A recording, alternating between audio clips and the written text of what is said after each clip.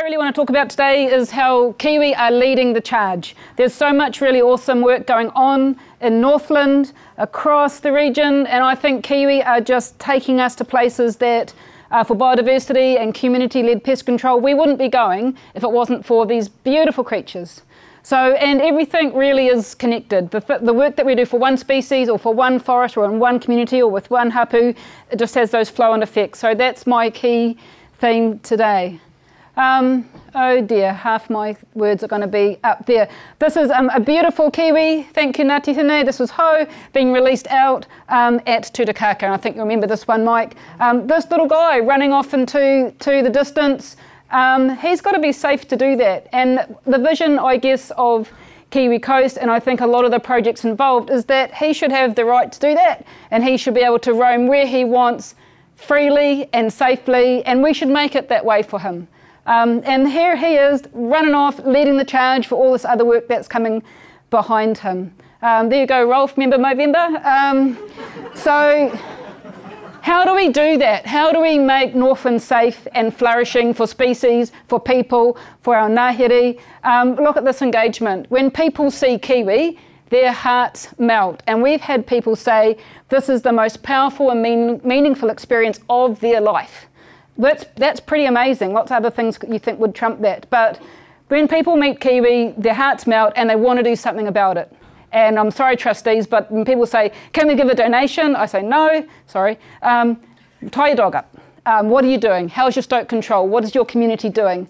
So let's just keep on doing that. And what Kiwi Coast does is provide a platform of support. Often we get described as an umbrella organisation, and we say no, because an umbrella goes over the top.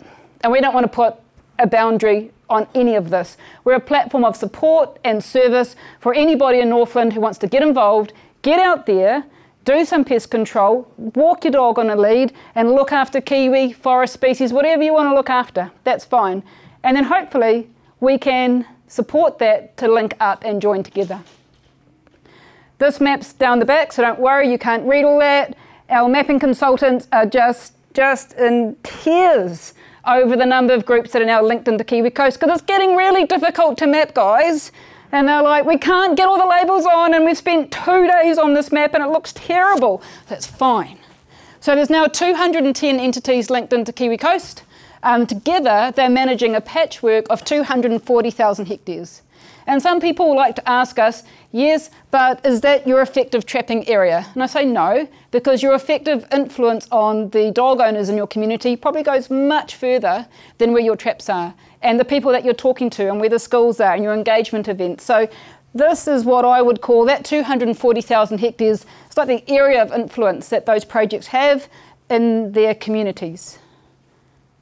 And this is another example, like today, of just bringing people together. So we don't all just operate in our own little silos, but we come together and we share our skills and we talk about what's happening down the road, and we figure out how we can do this thing of working together, because it's too easy just to stay in your forest or in your work office and just go, well, I'm doing okay. Or what about, I'm really struggling with this and I don't know what to do. So hopefully at a hui like this, you can have those chats, find the people you need to go, how the hell did you do that? Or I've got this idea and I think this could work for you guys. Yep, we do a lot of this. We think that every single trap out there right now today should be capable of catching the pest that it's been set to trap. It's not a trap and hope approach, which is one of John Bissell's things that he says. It's not about trap and hope. It's about you set that trap, it is going to catch.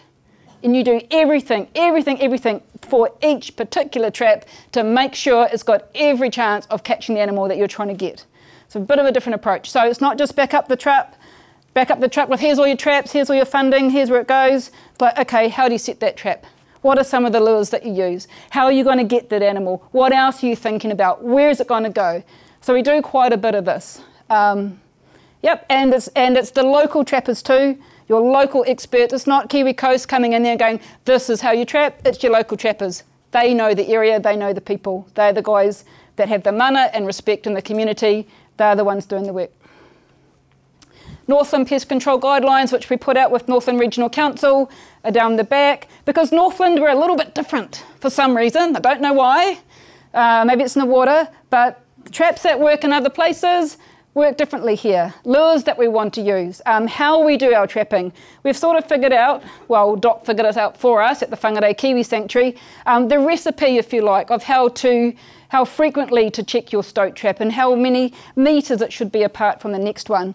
But in terms of really getting it humming and what works in Northland, well, we've really got to keep our mind on that. So Northland Pest Control Guidelines contain most of the things and advice and skills and ideas that Northland trappers have been using very successfully.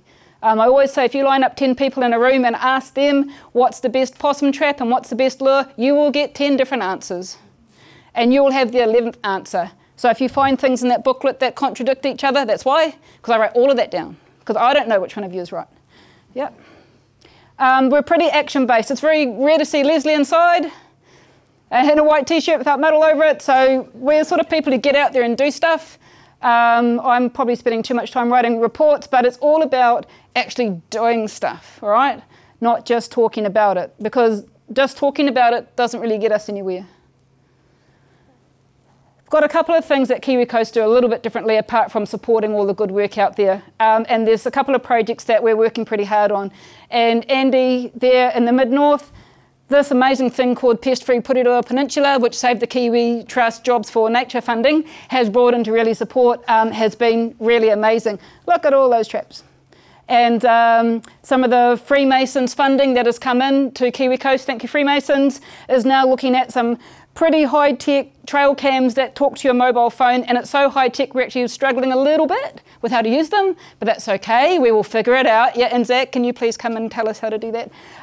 So we're starting to use better and better technology, making sure all the, we've got the top trappers on this project, and we're bringing in and boosting more and more and more, and figuring out how to work with predator-free Pewhairangi whānui to bring in more funding to boost the work on the ground there too. So it's pretty amazing. So we're taking a little bit more of a leadership role in this project than we do elsewhere. Yeah, Wendy? And of course, this amazing project, the Kiwi Link High Value Area. This is within the 60,000 hectare mustelid control network that Whangarei Predator Free are supporting, and this is what we used to sort of call the missing link. In terms of creating New Zealand's first Kiwi corridor, what the Kiwi Link 15,000 hectares does is link Todd's very high Kiwi stronghold at Whangarei Heads, his 1,130 Kiwi, with Mike's, how many Kiwi you got, about 500? 6, 7. Okay, on the Tutukaka coast, 600 or 700. A few years ago this was empty, but thanks to NRC funds and thanks to a hell of a lot of hard work, like Tahiki Land Care and Koinui Land Care and all the work going on, Ngāre Ford Land Care, Wendy, look at all those dots. Those are all predator traps, and the Kiwi are starting to flow in, as well as, of course, some beautiful Ngāti Hine Kiwi being gifted and released in some of the southern areas. So it's starting to work really well. And if you want to see how that's going, there is reports at the back. Our Kiwi numbers are slowly but surely going up, and the landowners are starting to understand and lead some of their own toxin operations, which is pretty exciting as well. Yep. So then, like Megan says, you have to reflect every now and then and just say, well, that's all good. How are we doing? So the other thing I guess that Kiwi Coast likes to do is go, monitoring can be tricky, and some people don't want to do it. So let us help with that. So every year, if you're a Northlander, you know that I will be asking you in January for your pest control results, and with those terrible spreadsheets, Ian? My terrible spreadsheets. But it helps us to know that over the last 9 years, 591,584 things were caught in traps, and they're summarised here. And that doesn't tell us how much is left, and it doesn't tell us if our forests are getting better. It just helps to show that every single person out there with a trap is contributing to something pretty amazing, so don't give up. Please persist with my terrible spreadsheets. Yep. And then, of course, Kiwi monitoring. We want to know, how is this going for Kiwi? So we steal the backyard Kiwi graphs and go, yes, it's working. As an example, Wendy and her son developed an amazing Kiwi listening app to take the hassle out of those Kiwi call count reporting, and there's a handful of Kiwi with transmitters on too, so we can really figure out what those guys are doing. We've got to keep checking this. We can't just keep setting those traps and using the toxins without checking in, is it working? And we need to do more of this, eh, Di? Di's always saying, more monitoring. Okay, yep. And then so every 5 years there's something else we want to know. Not just are Kiwi numbers going up, but are they returning to places that have fallen silent without any Kiwi? So every 5 years we call it a Kiwi Listening Blitz, and Megan Topia helped put this program together for us, and we go out through what we would call the Kiwi Coast project area, that 240,000 hectares, and if it's not a high Kiwi call count site already, and there's not a human that has sat there to listen, we go and investigate and go, what's there now? So this was pretty cool stuff because we've done 2 of these now, and in our second listening blitz we found Kiwi at 50% of sites that didn't have them the previous time. That's pretty cool. Yeah. I think that means it's working. So that's not just trap and hope, that's trap and know that it's working and your Kiwi will come back. Just got to keep going. I've got to keep going. One day Kiwi are coming to my forest. No. Okay, yep. But what about these other cute little dudes? What's it mean for them? Because this is where we get to Kiwi leading the charge. Those 591,000 things were killed probably mostly in the name of Kiwi, for Kiwi. Even if a rat doesn't kill Kiwi, people are still trapping them hard out in the forests. And these guys say thank you very much for that. For all those stoats that you killed trying to save a Kiwi chick, actually I just got my nest through as well, type thing. Yep. So we want to look at that too. And this is where we go, okay, we could monitor everything and we'll spend all our time monitoring, which could be cool. Or we just go, what if we're smart and just pick out a few really cool things that people might want to know about?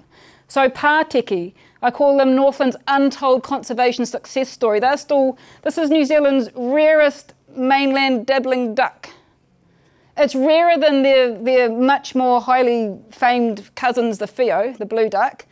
The brown duck, the brown teal, the Pātiki are just quietly exploding on Northland's east coast. They're still crashing a little bit there over in Great Barrier, but in Northland they're doing really, really well. And so Doc lead the monitoring for that and we just give them a bit of support. But we also want to know, what are kāka doing? Because they're out there on the offshore islands. Same with korimako, the bellbird. What if they just came back? What if all that pest control, especially on the east coast, let's start there, what if those birds just came back from the offshore islands because it was safe to do so? How cool would that be? So every 5 years, Wendy and her crew also help monitor where can we now hear and see kāka and korimako in summer, because Di tells me if we can hear and see them in summer, they're resident. So they may fly over for the winter food sources, but if they're here in summer, they're breeding, they're resident. That's pretty cool. Then we wouldn't have to go through a whole heap more translocation permit paperwork, because how painful is that process? Wouldn't it just be easier if they just came back? That's the plan. Yep. And then I get really excited thinking about these predator-free things, these predator-free peninsulas. Like that's often seen as the goal. I don't think it is. I think we're missing something here. It's about how cool is that when that peninsula's predator-free? What are we doing with it? What are we chucking in there? Takahe, tuatara, big, scary, giant wetters, bite your arm off. How cool would that be? So that's what I think our thinking is going to, is predator-free is cool, what's the opportunity that creates and how can we help with that? So something we'll be working with for the Porirua Peninsula next year, A&D, is Pātiki translocation back into that peninsula. The funny thing is, when we talked about that with some of the people on Porirua, they're like, oh yeah, Pātiki. What have you got in the way of Takahe? It's like, whoa. Okay. But when I talked to Kevin, the Pātiki guy, he goes, I always said wherever we had a successful Pātiki translocation, we should be putting Takahe in. But he said, yeah, you find the Kiwi recovery group hard, wait till you meet the Takahe recovery group. So no, I won't be. Yep. But it comes back to these guys. Beautiful, beautiful marohi out at Turakaka. Another beautiful Ngāti Hine bird, thank you so much again. Wildlife corridors. So it's not just about Kiwi corridors, wildlife corridors. Everywhere that we can link projects together, fill the gaps in the pest control and enable wildlife to move and disperse safely and breed safely, we can start seeing some amazing things happen. And in Northland, of course, the huge opportunity, which I hope we'll workshop a little bit later, is actually restoring the regional gene flow of Kiwi in Northland. This is some of Dr. Ray Pearce's thoughts from a few years ago. So I'm sorry, but it's not just good enough to reverse the decline, to save your Kiwi from extinction. Or it's not just good enough to have your population stabilise, and it's not just good enough to have your Kiwi population going through the roof. We actually need to reconnect these distinct Kiwi populations and get these guys moving back and forth again. Then we'll start restoring that gene flow, and that's the next thing. And if we can do this for Kiwi, it'll be the only species I'm aware of in New Zealand where we've got to that stage. You know, not just saving something from extinction, but actually getting the regional population just thriving again, and that's what I think we should be aiming for. But there's some challenges in the way. This is one of Emma's graphs from a couple of years ago from the Kiwi Call Count report. Look at what drought did. Emma reported every single Kiwi Call Count station in 2019 had a decreased Kiwi calls because of drought. So we can get that Kiwi population humming, but they're going to throw some stuff in our way, like droughts and floods, and we're going to get more of them. So what can we do proactively to try and stay ahead of these droughts and floods? Yep. Well, we'll come back to this, won't we? Winning these hearts and minds. I love that little guy's face. Because this Kiwi, he's leading the charge. And the work that is done in their name is going to help so many other forests and people and species that when we get to things like increased droughts and increased flooding and other things that are going to come our way, if we've got a robust and resilient Kiwi population and other populations, I think we're going to make it through. Yep.